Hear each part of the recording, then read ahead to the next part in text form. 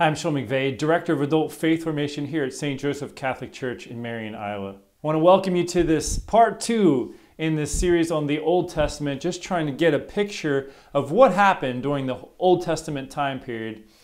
And let me just start by recapping a few key points from the last video, and then we're going to carry through to the time of Jesus in this video.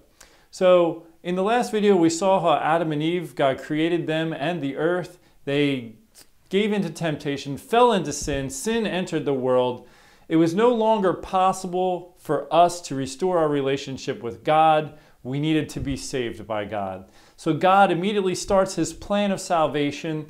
We see that humanity, starts to turn away from God even more. And eventually he sends this flood to wash out those who were living in complete sin. And he saves Noah and his family. So he does this cleansing through a flood, through water. And St. Peter says in 1 Peter chapter 3 that this prefigures baptism, which saves us now. So we see from the earliest time in Scripture, God is revealing his plan on how he's going to save us. And he's doing it through the events that take place. So God makes a covenant with Noah and his family. This is a binding relationship. This covenant theme is what's going to carry us through. And I didn't say this before, but the word testament, when we talk about the Old Testament and the New Testament, this word refers to the covenant relationship, the Old Covenant and the New Covenant. The reason why the Catholic Church chose to use the word testament when naming these two halves of salvation history was because testament also involves the concept of the death of the testator for the will to be enforced. This is kind of referred to even in the book of Hebrews. So the theme, when we read Scripture, we need to read it within the context of what are these covenants that God is making with us to save us. Starting with Noah, he makes this covenant, and he asks them, him and his family, be fruitful and multiply. The same command he gave to Adam and Eve after creating them. So in a sense, God's recreating through this flood situation, starting over. Moving forward, we see this individual, Abraham. This is the person God chose to make a covenant with, and his descendants. And they would be an example to the rest of humanity. And God's plan was to draw humanity to himself through the example of this chosen people. He makes a covenant with Abraham through circumcision. Well, there was a two-part element to this covenant. First, God swears himself to Abram he had Abram cut these animals in half. God passes through them. And the message with that type of a forming of a covenant is, if I fail on my part, may my fate be like these animals. May I be cut in half.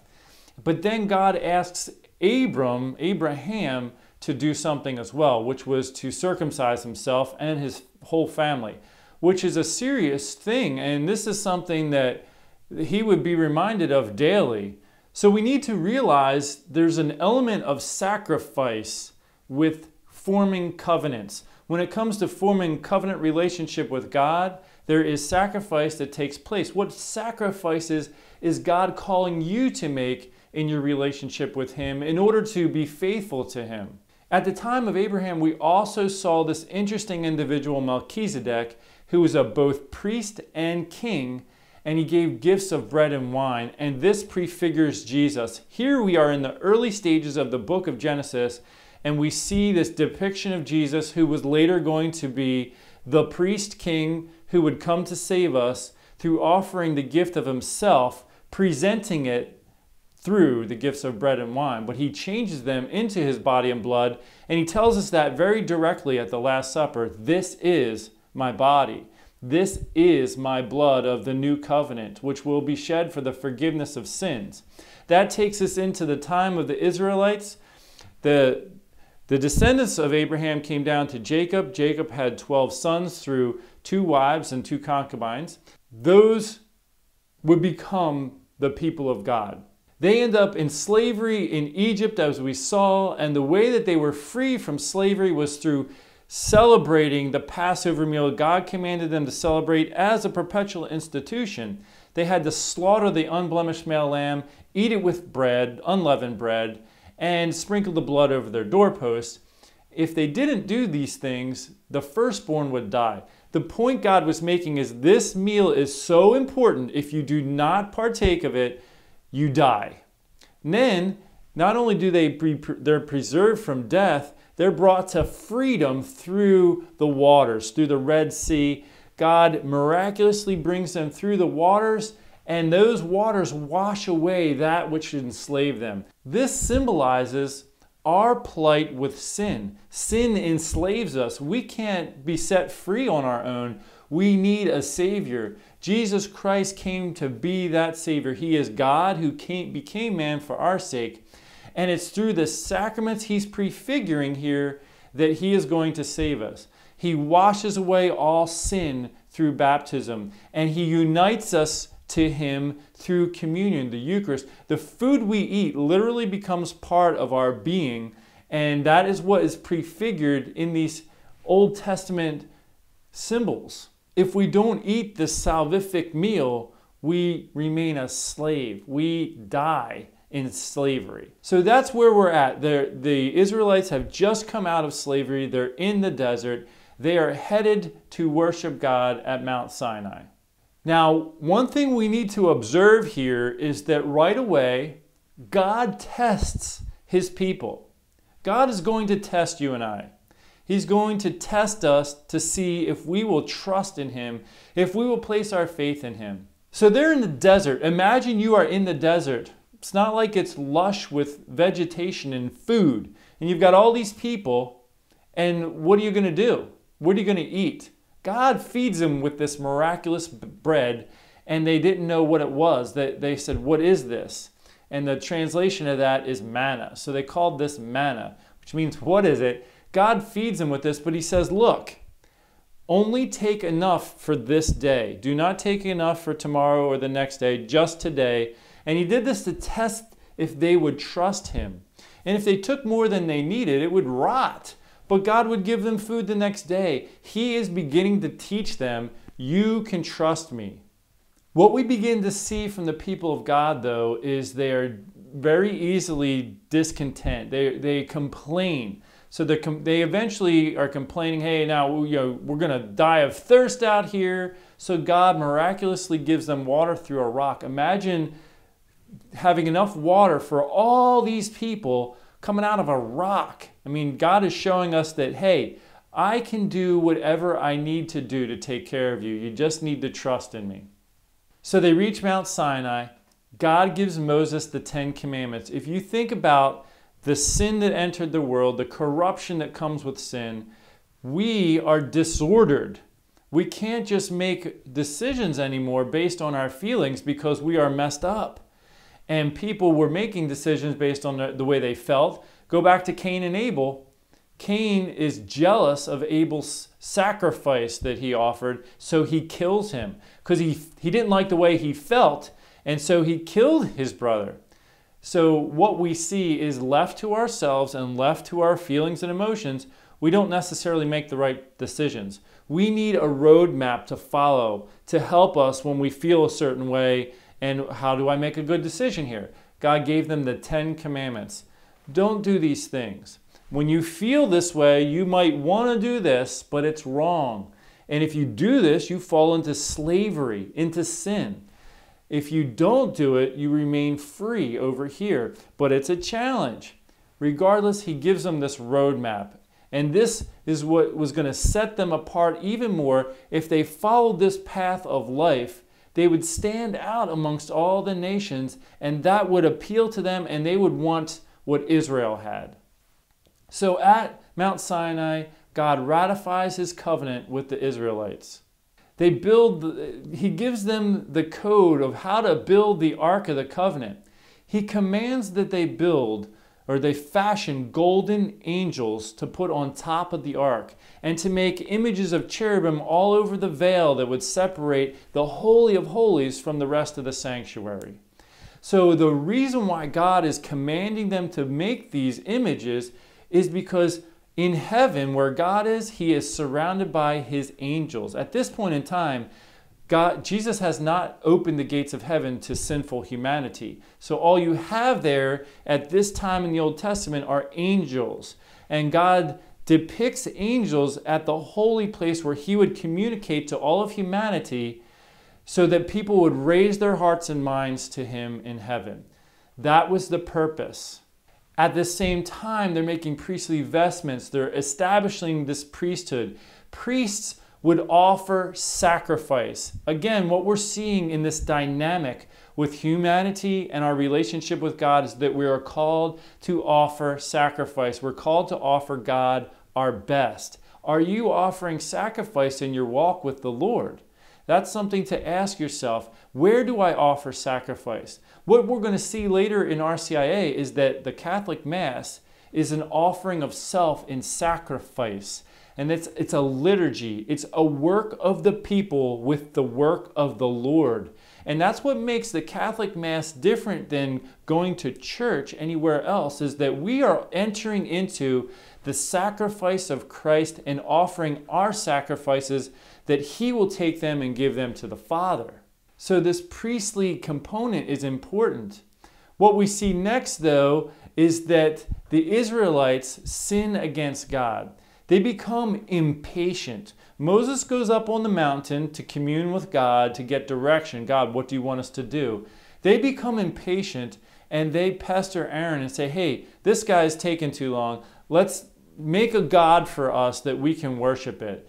Aaron kind of agrees to it and they give him all this gold. He fashions a golden calf and they worship the golden calf and say, here is your God that brought you out of Egypt. They wanted something they could feel and touch, something tangible. They didn't want to place their faith in God. They didn't want to place their trust in God, and that is where they went wrong. So they make this image and worship it as a god. Now this is different than what God commanded them to do in fashioning the angels to represent what it's like for God in heaven in the holy place. They didn't worship those angels as God. They were used to raise their minds to God, and that's what God intended. Now here, God has to say, do not make idols for yourself. Do not make images of a god for yourself, because they worshiped it as God. Here I have in my hand a computer mouse. Now, if I was to fashion this and say, here is my God, this is what saves me from sin and death. Or I could take a piece of paper and print a picture on it and say, this piece of paper and this picture right here, this picture saves me. No, that's not what we're doing. That's not what Catholics do. When I look at this image, it's a depiction of Jesus. It helps raise my heart and my mind to God. This helps me picture what God looks like, because you know what? Jesus doesn't appear to me all the time. You know, he doesn't just show up and I get to look at his actual physical face. The one that he took on when he took on humanity, that doesn't happen for me. This helps me think of the Lord who saves me. This helps raise my mind to God. I'm not worshiping this image as a God. I'm not saying this piece of metal and this piece of wood right here that I'm touching is what saved me from sin and death. See, that's the difference, and unfortunately, a lot of people misunderstand that. And we got to remember that the devil is cunning. He's smarter than us. He takes our good intentions and our good desires and uses them against us to turn us away from our brothers and sisters in Christ, to turn us away from the path God is actually calling us. Some people think that it's a sin that I have these images here because they think this is an idol. But they don't really understand the difference between God calling us to use images to raise our minds to Him and worshiping something as a God. I think our modern intellect is too far advanced to be silly enough to worship this fashioned thing as a god. We need to look for our false gods, our idols, in other things. Is it materialism? Am I putting all my hope in money? If I just make enough money, I will be taken care of. That's the idol. God is the one we need to put our trust and hope in. And let's look back at Israel now. Because they have committed this sin, there are ramifications to sin. What we see in the book of Leviticus is all these sort of rules and laws and sacrifice ordinances, and it's basically how to deal with this situation now. Coming out of Egypt, they worshipped images and things as a god, even animals. Here they fashion a calf and worship it as a god. So God's going to say, I'm going to make you slaughter so many of these that you're going to realize this is not a God over you. I'm going to make you slaughter so many calves that you're going to get sick of it. And it was to help them realize these animals, these images of animals are not gods. In fact, I have the ability to kill them. We don't have the ability to do anything to God like that. Now, to help you see what the point of all these sacrifices were that God was going to have them do, you need to put your mind into what it was like back then. So they depended on all their animals and livestock to live. They didn't have grocery stores. They couldn't just go buy a cellophane wrapped package with meat in it and go cook it.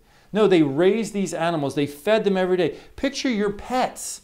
If any of you have pets that are watching, you're feeding that, you have a connection with this animal. Imagine having to kill that pet just so that you could survive. It is a painful reality that we have here in our earthly existence, and they were connected to that. I have to kill this animal so that I could live. Now picture this.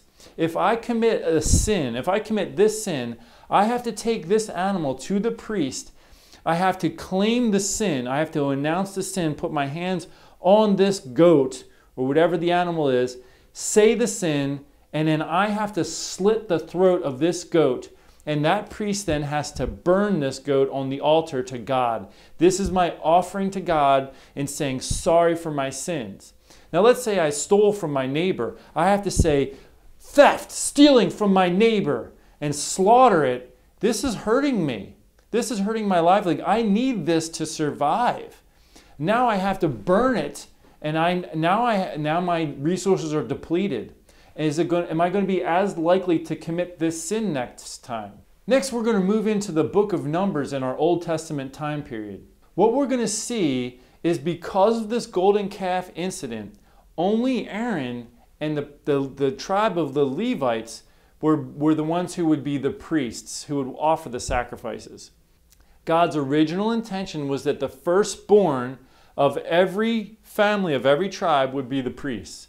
So there's this special component to the firstborn that's always been kind of built into this culture for the Israelites, and we're going to see that moving forward.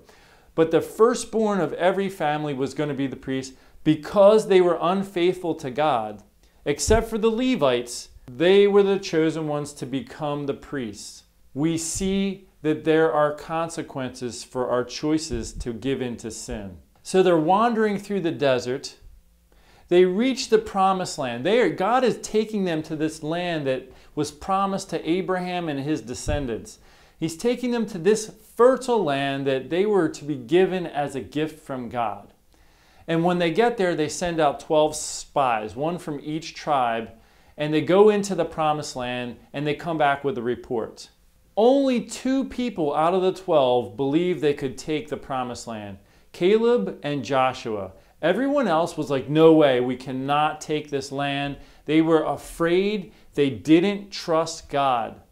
And as a punishment for still not trusting God, He's feeding them every day with this mysterious manna. He's bringing them from slavery to freedom. And then they still refuse to trust God. So He says, fine, this generation will pass away for not having trusted me. Again, consequence for sin.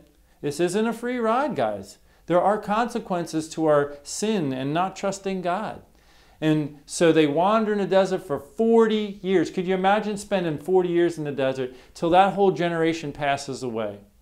Now it's time to enter the promised land. Moses himself, who is leading the charge this whole time, Moses passes away.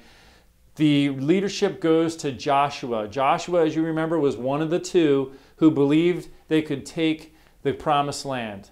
So what we see, the first thing Joshua does is he renews the covenant relationship with God. Covenant is key.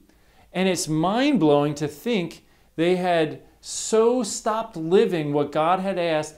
While they wandered in the desert, they didn't bother to have their children circumcised.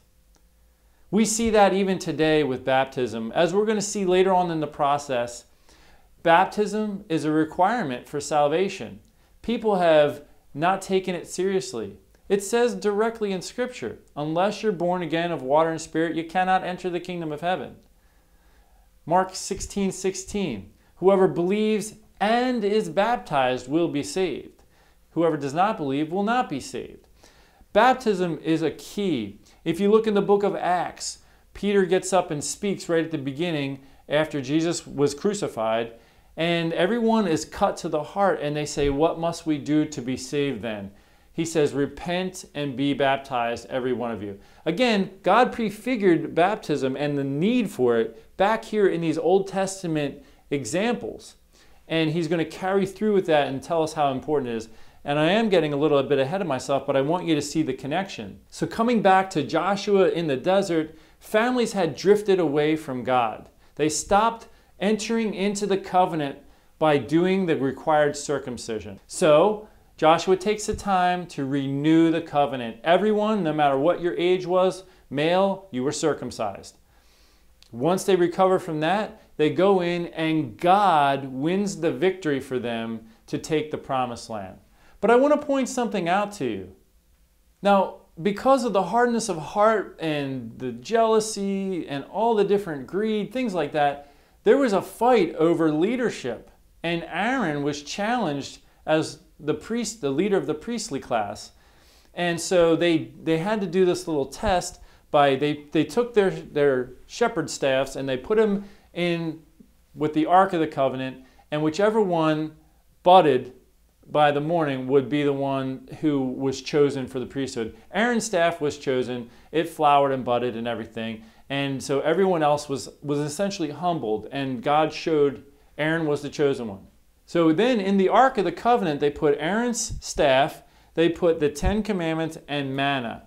These things would prefigure Jesus. Jesus is the great high priest represented by the staff of Aaron. He feeds us with his body, which is prefigured by the manna in the desert, the bread of life. And the 10 Commandments are the Word of God. Jesus is the Word of God. So in the Ark of the Covenant, we have this depiction of Jesus traveling with them throughout their time in the desert. This is going to prefigure Jesus, and the ark prefigures Mary, the one who would carry the Word of God in her body and give birth to our Lord.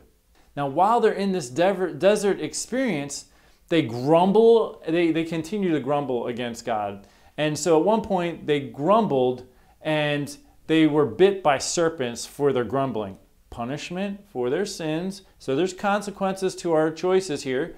And so the way that God would save them from these snake bites is they had them fashion an image of a serpent, raise it up on a pole, and they had to look at it. Now at this time, they're not worshiping the serpent as a god. They were told by God to make this image so that they could be healed by God through it. And so again, we see this difference between God commanding them to make an image for a purpose and making an image to worship as a false god. So again, they were to look at the serpent to be healed by God. We look at these images to raise our mind to God. You got to see that difference. It's crucial in understanding what God's plan is in our salvation. Now, one thing I want to interject, as this whole process of them going in and taking over Jericho, they sent spies in to search out the city. And they were helped by a prostitute named Rahab. Now, the reason I want to point out Rahab is she's not from the Israelite tribe. She's not an Israelite, and she's a prostitute. But Rahab helps them, and they preserve her and her family. They save her, and they're supposed to kill everybody else. Well, Rahab ends up becoming part of the lineage of the Savior of the world, Jesus. Here you have a non-Israelite and a prostitute who is an ancestor of Jesus. And we're going to see this kind of a theme as we go through the Old Testament. God chooses people like this, and I think one of the reasons is that he wants to show us, I can work with sinful humanity. I can work with anyone, and I include everyone. Yes, the Israelites are my chosen people, but my plan for salvation involves everyone. I want to save everyone, and I want to work with everyone to save others. So God wins the battle of Jericho. But again, we see this lack of faithfulness on behalf of the Israelites. God told them that they basically had to wipe out all of the nations that they came to. First they took over Jericho, but then they had to continue their campaign to take out all these other cities and civilizations. Now we might look at that and think, oh, that's awful that God would make them slaughter all these innocent people. The reason why God had to do this is because of the hardness of their heart and their inability to remain faithful at this time. He basically needed to clear the floor out so that they could learn how to trust God and get strong in that, so then later on when other nations are reintroduced, they have the strength to remain faithful to God, remain a witness on God's behalf that would attract these other nations. The problem with Israel was every time they would get with one of these other nations, they would end up taking on the false gods and the practices of these cultures. And that's what ends up happening. They weren't faithful. They didn't wipe out all of them. They let some of them stay, and they end up giving into idolatry. They stopped being faithful to God, and again, they didn't place all of their trust in God. This is the recurring problem with Israel. So what ends up happening is that God has to send judges to help bring the people back throughout this time period. You see, God was supposed to be their leader, but they began to look to other nations and worldly things as their leadership, and they began to do the things that these other nations would do.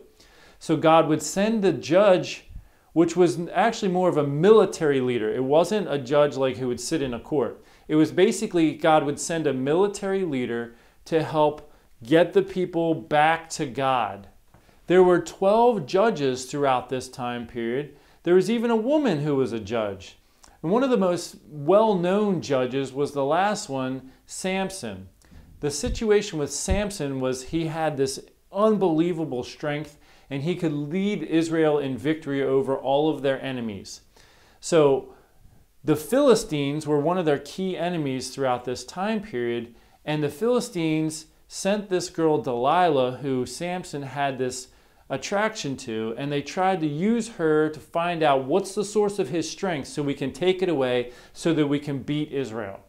So she's asking Samson, what's your source of strength? And he would tell her a reason like, ropes. If I'm tied up with ropes, I lose my strength. So she ties him up with ropes to test it and says, Samson, the Philistines are coming.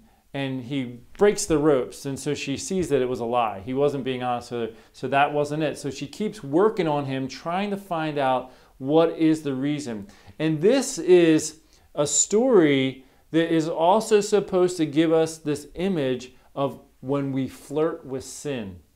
If we allow it to stay around, it's eventually going to get us, most likely. And that's what happens to Samson.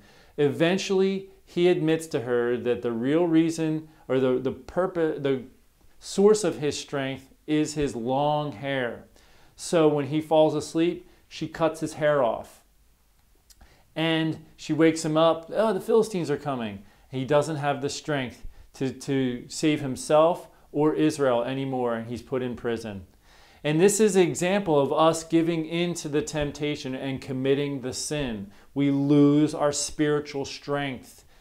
And so one of the nice things about this story, though, is that over time, slowly, Samson begins to regain some of his strength as his hair grows back. So after we have been hurt by giving into sin, we can slowly work back to being reconciled and made whole again and get our spiritual strength back, but it can take a little while.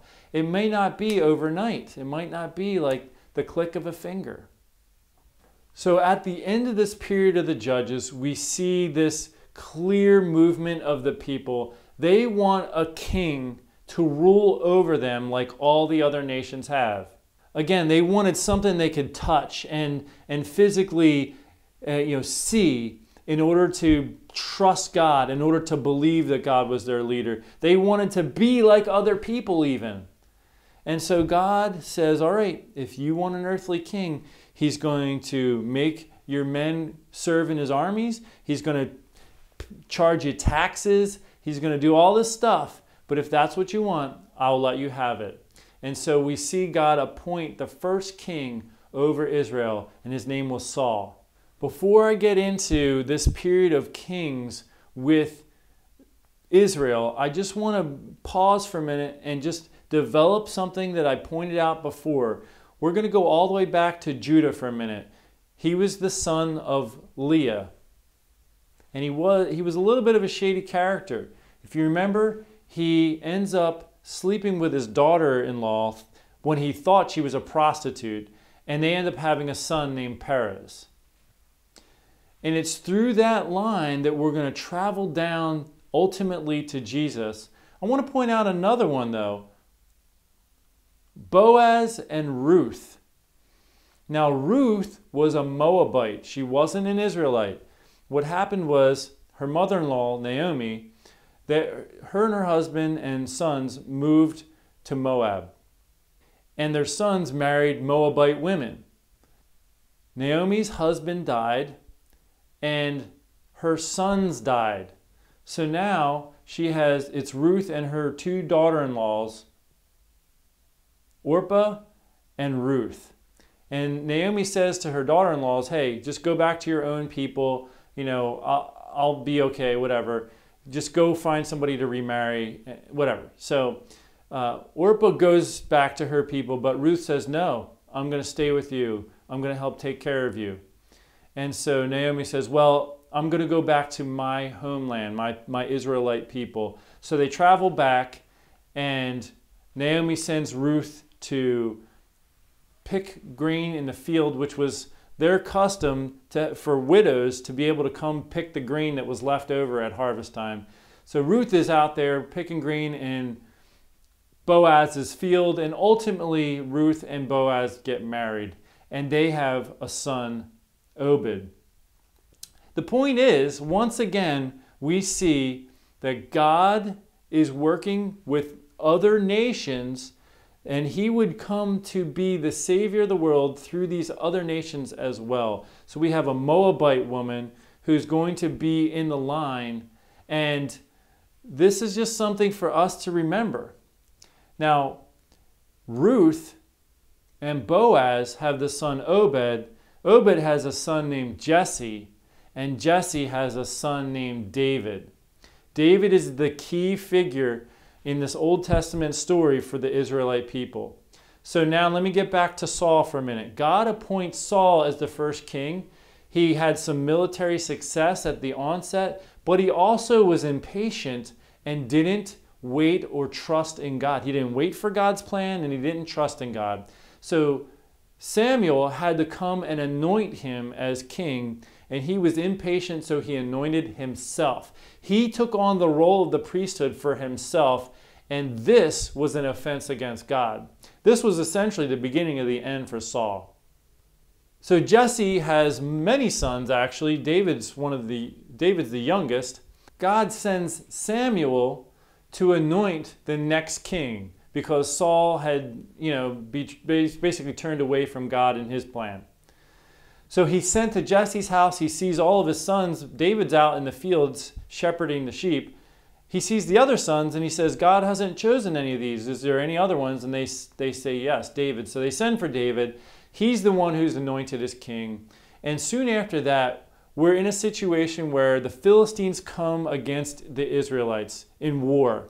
Everyone's afraid. The Philistines have this giant named Goliath, and Goliath makes this charge and says, hey, let's have a man-to-man fight, and whoever wins, this man-to-man fight, their army wins. No sense in thousands of people dying. Now everyone's afraid to fight Goliath because he's enormous. So David goes to visit his brothers who are in the army, and he sees everyone afraid. He's like, what's wrong with you people? We are the children of the covenant. We are the chosen people of God. God will win this fight for us. Can you see his trust in God? Here he is, a young boy. And they say, okay, he says, I will fight Goliath.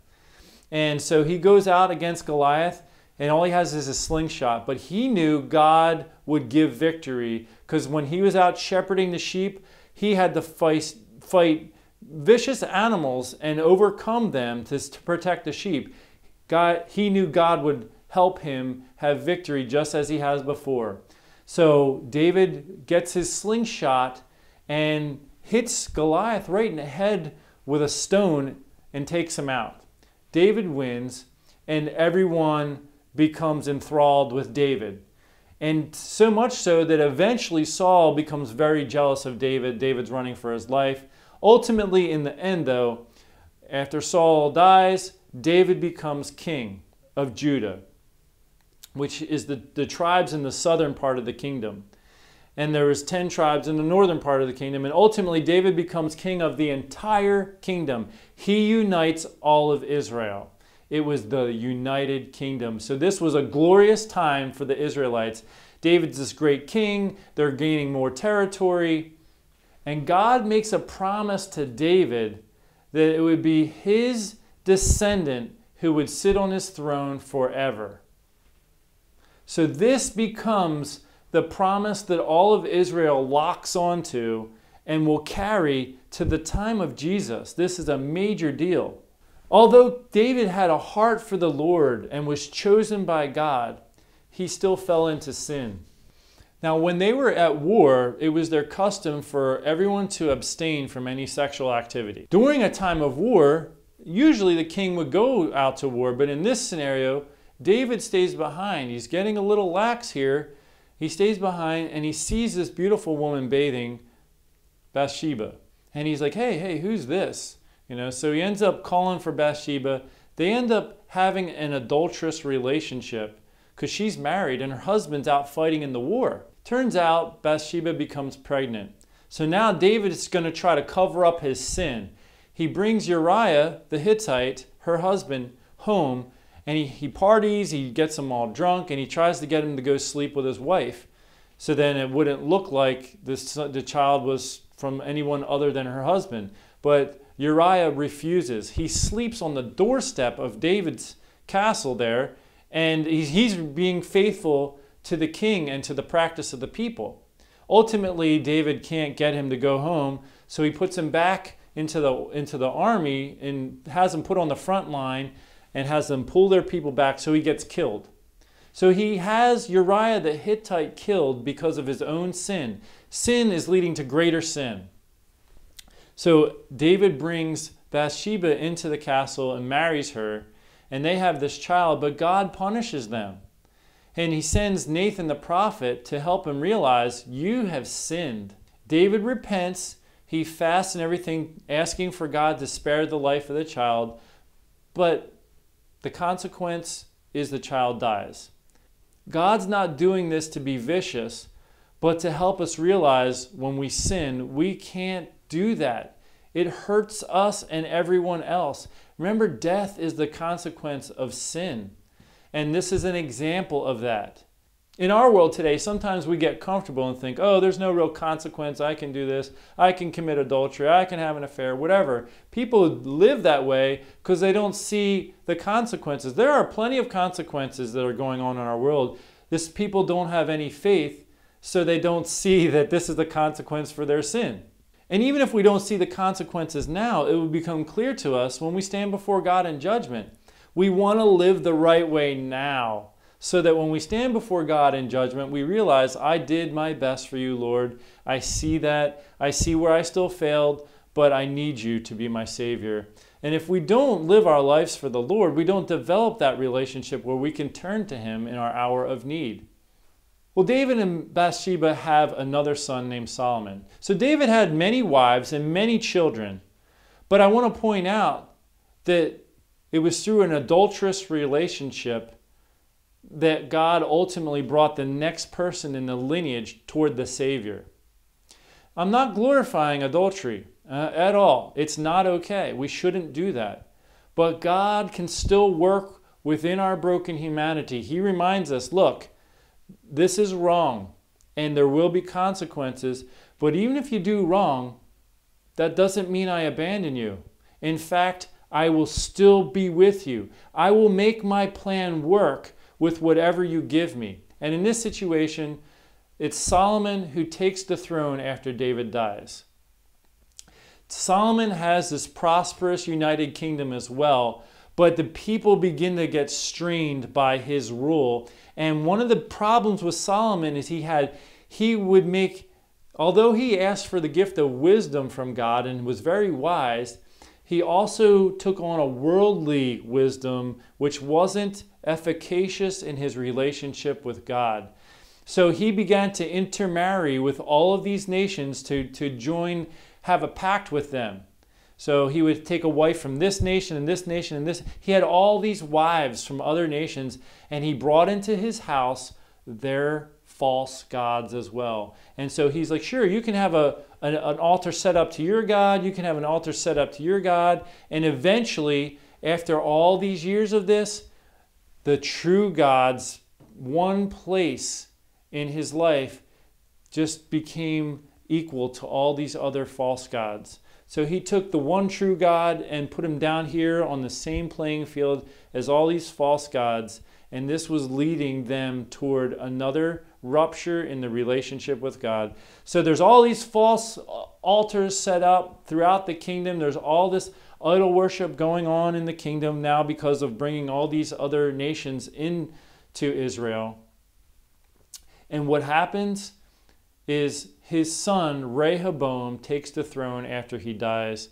He's very young, and he says to the older people who were advisors to his father Solomon, what do you think I should do?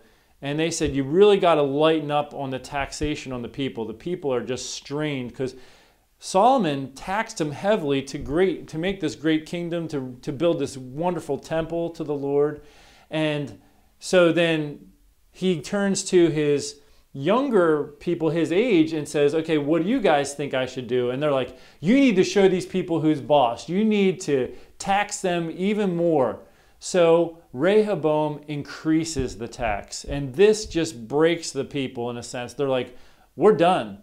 So the 10 tribes in the north essentially defect. They follow a man named Jeroboam, and they are no longer part of this kingship that was established by God and would ultimately lead to Jesus. So the 2 tribes in the south in Jerusalem became known as Judah, and then the 10 tribes in the north followed Jeroboam, and from that point on, the tribes in the north and their kings fall away from God. They set up false altars, they set up a false priesthood, so that they wouldn't have to go to Jerusalem to offer sacrifice. And again, their whole relationship with God, their whole religion revolved around offering sacrifice. And it had to be the way God asked them to make sacrifice. And God commanded that the sacrifice take place in Jerusalem. So when they weren't faithful to that, they were not being faithful to what God said they needed to do in His plan for salvation. So over the years, the northern kingdom eventually gets beaten by other nations and thrown into exile. So the northern kingdom went into exile around 722 BC. The southern kingdom in Judah, they became known as the Jews, and they lasted a little bit longer. Their exile, they had a 3-phase exile, and started in the year 605 BC. But the reason why they were sent into exile is because they were not being faithful to their call to forgive. See, God had forgiven them so many times. So many times they turned away from God. He forgave them. He actually heard their cry all the way back when they were in Egypt and set them free. And part of the example God wanted them to set for the world was that He forgives and sets free. They were supposed to forgive the people of their debts every 7 years, a Jubilee year. And they weren't doing that. They would say, oh, I forgive your debts, but then they would immediately re-indebt them as soon as they said, we forgive you, which is not the example and not what God asks of them. And so for that reason, they were put into exile for not being faithful to the witness God was calling them to. Now they're in exile for 70 years in Babylon. Now, one of the reasons this is very significant is it takes them away from their very identity as the people of God. Their identity revolved around the temple sacrifices and their priesthood, and it had to be in Jerusalem. By exiling them, they were not able to make any sacrifices whatsoever according to their custom and code that God had given them. So in the time of exile, they held on to the Word of God because that's all they had left. And you see the development of synagogues, and their focus was on studying the Word and the preaching of the Word. But eventually, after this 70-year period, their exile period was ended, and they were allowed to go back to their homeland, to Jerusalem, which was the hub and center of their faith. Now, in conjunction with all this, the northern tribes were also freed from exile, but by this point, what's essentially happened is they've been absorbed into other cultures. So most of them were sent into exile, and they began to become one with those cultures, and the ones that were remaining, they brought other cultures in and they intermarried, and so their faith is very watered out. They practice other idolatry type practices. They've incorporated other gods again.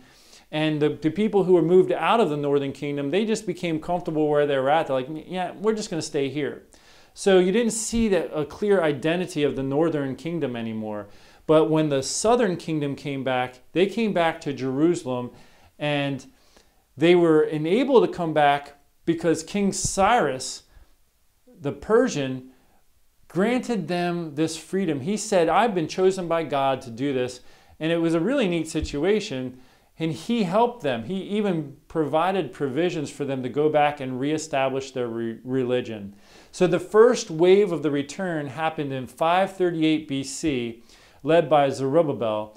And when he returned, he rebuilt the temple. He restored the temple. That was the first thing that needed to be done because all of their sacrifices revolved around that temple. That needed to be the first thing.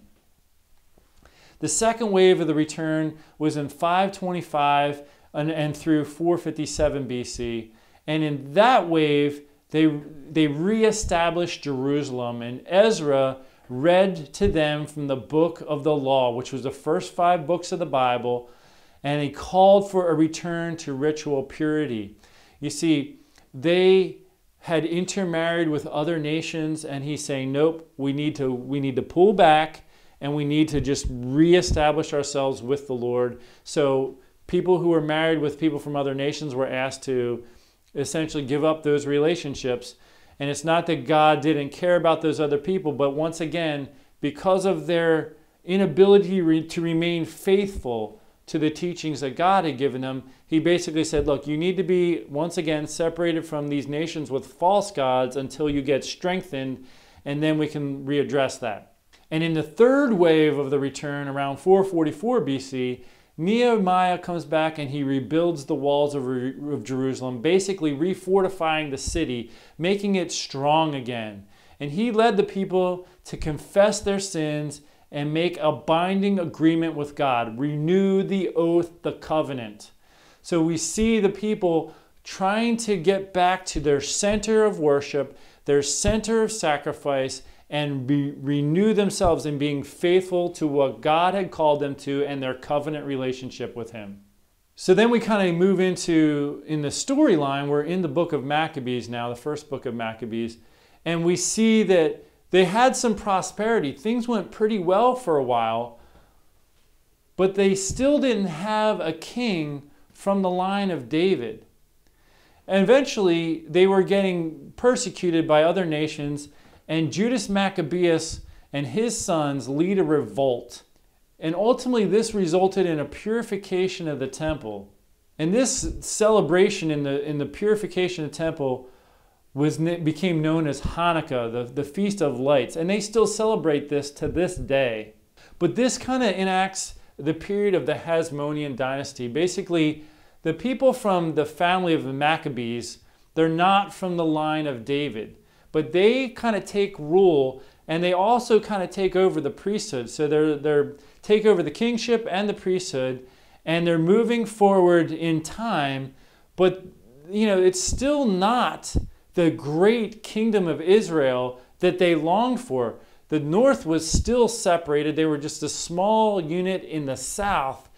And the people longed for the return of the line of David, the one who would sit on his throne forever and reunite the kingdom and bring a strong kingdom again like they once had under David.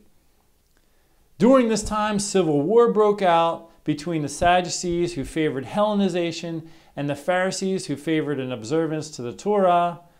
And around 63 BC, Pompey killed the priests at their duties and made Hyrcanus II high priest. This brought an end to the Hasmonean rule in 37 BC, and Herod the Great was made the king of the Jews. Again, Herod is not from the line of David. Essentially, the Jews became captive in their own land. They were awaiting the coming of the Messiah from the line of David to restore Israel and unite the kingdom and free them from the Roman authority. This leads up to the time of Jesus, where you have a people who are longing for this great kingdom to be restored for Israel. They want all 12 tribes to be reunited. They want to have this wonderful kingdom once again like they had under David. And they just knew that God had promised it, and they were waiting for it. And soon Jesus would come, and he would fulfill all of what he prefigured in the Old Testament in his plan for salvation. The plan that culminates in the sacraments, as we are going to see throughout this process in RCIA. So Jesus is going to establish baptism. He's going to establish the Eucharist. We're going to see the celebration of what we now call confirmation, which was the laying on of hands where people would receive the full outpouring of the Holy Spirit. We see that happening in the book of Acts. We also see other sacraments being instituted, like the priesthood is instituted. Jesus didn't just come and hand us a book and say, here, read this book and you'll get it figured out. Jesus came and chose 12 men to put over as the leadership of his church. They would have a sacramental ministry. They would preach the word and administer these sacraments that he commanded them, and others, such as even going to confession. Jesus talks about in the Gospel of John chapter 20. And we're going to talk about all of these sacraments and how God instituted them later on in this process. I look forward to getting to that point with you, but before we get there, we have a lot of other things I want to share, and my team, we're going to share with you. So I hope you will stay tuned to this whole series. And eventually, I hope that if you're not already Catholic, you will see these truths and want them for yourself. Until then, take care and God bless.